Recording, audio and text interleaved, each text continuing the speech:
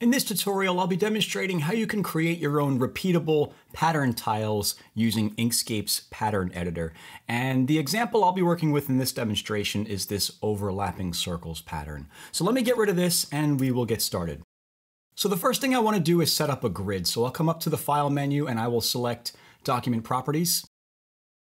And from the Document Properties menu, I'm going to select Grids and I'm going to apply a new rectangular grid. And I want to space out these lines so that they're 100 pixels apart. So I'm going to change the spacing X and the spacing Y to 100. And once you do that, you can close out of that menu. And now I want to turn on snapping. So I'll come up here to the snapping menu and I'll click on that to enable that. I want to make sure I'm snapping to my grids when I draw my shapes. And now I'll grab the circles and ellipses tool and I'm going to snap the cursor to an intersecting area of two grid lines and click and drag and then hold Control and Shift while I do that so that it creates the circle from the inside out. And I'm going to snap to the next grid line just like that. So now I will remove the fill color by clicking on the red X down here and I will apply a black stroke by holding Shift and clicking on the black swatch.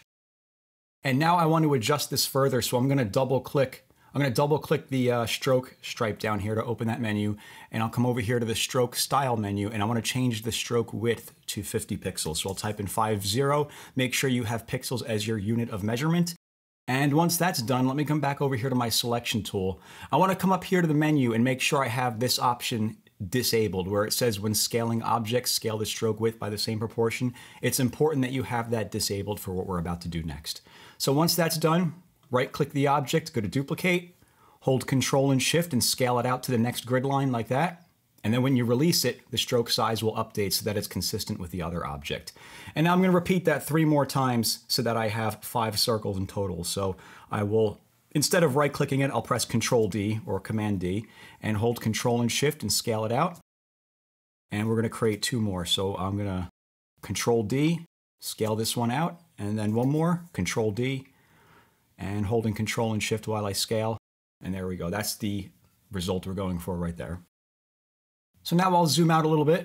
I'll select everything and I'm going to convert these to paths. So I'll go to Path and I will select Stroke to Path.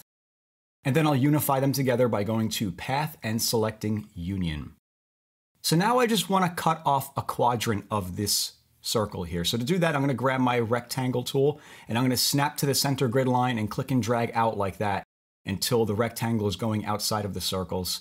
And then we have that effect right there. So I'm going to grab my selection tool, select all of this, and we will go to Path and select Intersection.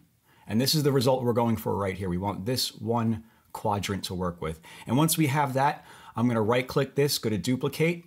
I will flip it vertically and I'm just going to snap it down here. And I'll duplicate this one again, right click, duplicate.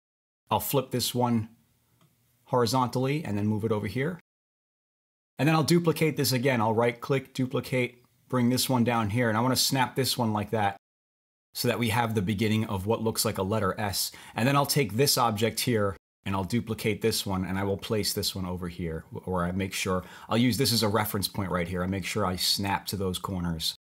And once that's done, we can get rid of these other shapes. So I'm going to click on them to select them and then press the delete key. And what we want is these 2 shapes right here. And once we have those 2, we can select them, go into the shape builder tool, and now I'm going to draw the shape that I want. So I'm going to click on these to highlight them blue, and I'm going to draw a line through this area to connect this all together. I want this arc coming down here like this, and I want to add these endpoints to them. Once we have that result, I'll go back to the selection tool, and now I want to unify this together. So I will go to Path and I will select Union, and now I'm going to duplicate this. So let's right click and go to Duplicate. I'm going to move this one over here and I'm going to rotate this one clockwise. So I'm going to click on it again to get the rotation handles. I'll hold my Control key and I'll rotate it clockwise.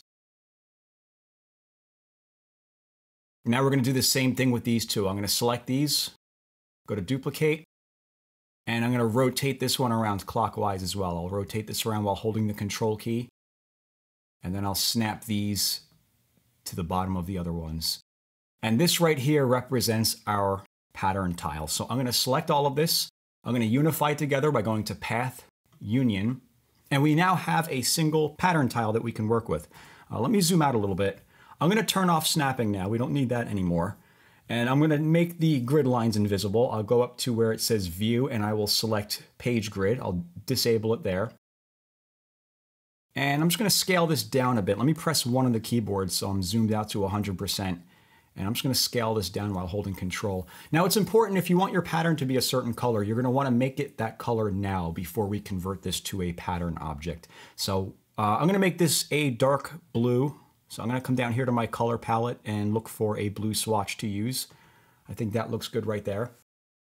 And once you're happy with the color, with the object selected, you can come up here to the Object menu, go to Pattern, and select Objects to Pattern. And now you have that object as a pattern to use as a fill property. So let me grab a rectangle. Let me grab the rectangle tool and create a rectangle to show you what I mean. I'm going to hold Shift and click on this red X down here to get rid of that stroke. And I'll make this a different color. I'm going to make this be the background of the pattern. So I'm going to create 2 objects actually. I'll make this one a light shade of yellow. And then I'm going to right click this object and go to duplicate. And I will fill this object with the pattern. So I'll come over here to the Fill tab, and instead of using a solid fill color, I'm going to come over here and choose Pattern. And now Pattern Fill, you should see our custom pattern fill right up top up there, and you can choose that. And now the object is filled with that pattern. And if you want to change the density of that pattern, the size or the scale or the rotation, you can use these settings in the pattern menu. Or what I like to do is I like to just click on this button that says Edit on Canvas, and then you have these editable handles here. So I could take this and scale this down. And if you hold your Control key, you can lock the aspect ratio, and we can make this really small or we can make it really big. And if you want to rotate it around, you can rotate it around with this handle here. Or if you want to move the location of it, you can use the top left handle to move the position of it like that. So I'm going to scale that down a little bit. And there you go. That's how you can create a repeatable pattern tile using Inkscape. If you found this lesson useful, then consider checking out my Inkscape Masterclass.